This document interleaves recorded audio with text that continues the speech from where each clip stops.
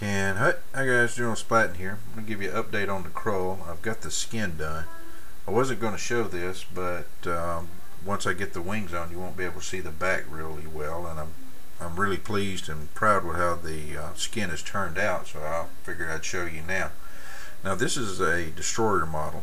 I don't know the stats or anything, but basically what I do know is it's like a giant fire creature or beast.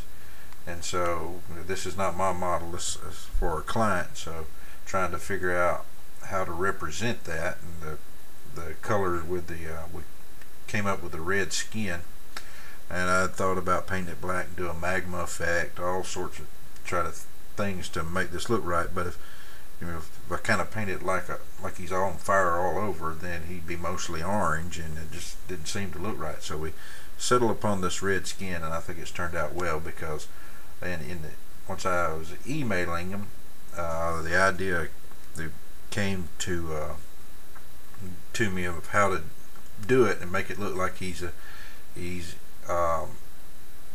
hot inside, he's a fire beast. And so here it is. I'll show you the head first, and I'm just going to kind of give you an overall view, and then we'll go in closer.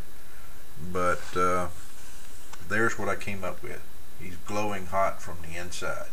So I did kind of a fire effect or a glow effect on his rib cage, and then also you see there on his neck, basically the deep spots of his torso.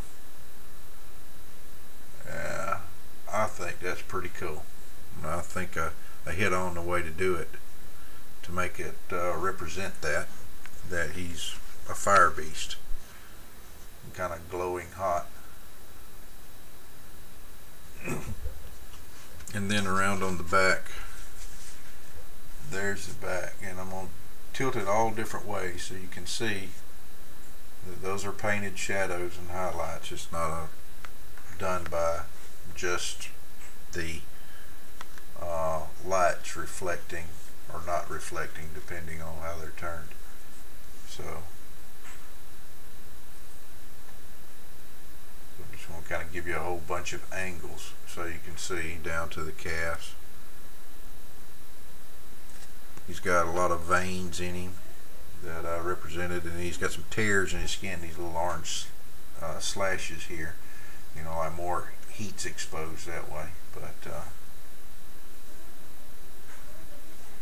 really proud of that back, how it turned out.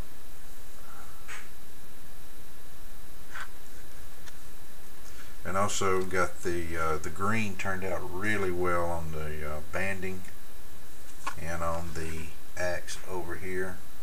Got it all highlighted up, very subtle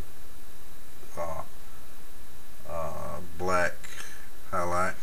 Might highlight that up just a little bit more, but then the dark coming over to the light part of the axe. They both tie in together. I'm really pleased with the green. Then the yellow for the whatever this thing is, tabard, just loincloth, whatever you want to call it. Got it darkened up. You really see what I did back here. It darkens up and it comes down to light. So there it is. Let's see if we can get some close-up shots. Alright, there we go. We've got the mouth glow effect inside. He wanted one of those. He's got yellow eyes. You can see the slits there in the skin, tears where it's orange, letting more heat out. And the other eye. You can also see how I've got the horns faded up to a tan, but you can really see the skin through here on the neck, how it's glowing. His breast, between his pectoral muscles. And let's see, I'm going to get down here a little closer to the greens. The brown's really not picking up. I put some sepia and brown colors in it, and I'm really pleased with how those turned out. And you can see there, around on this side.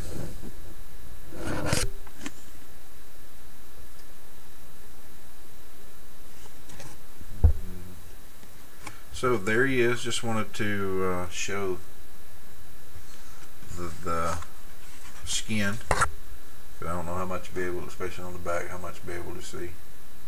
But there it is. Really pleased with it. So just keep on going. And there's his horns. You see how they're faded up. But there's the bad boy right there. Well, this is General Splatting, and I'll talk again. Dismissed.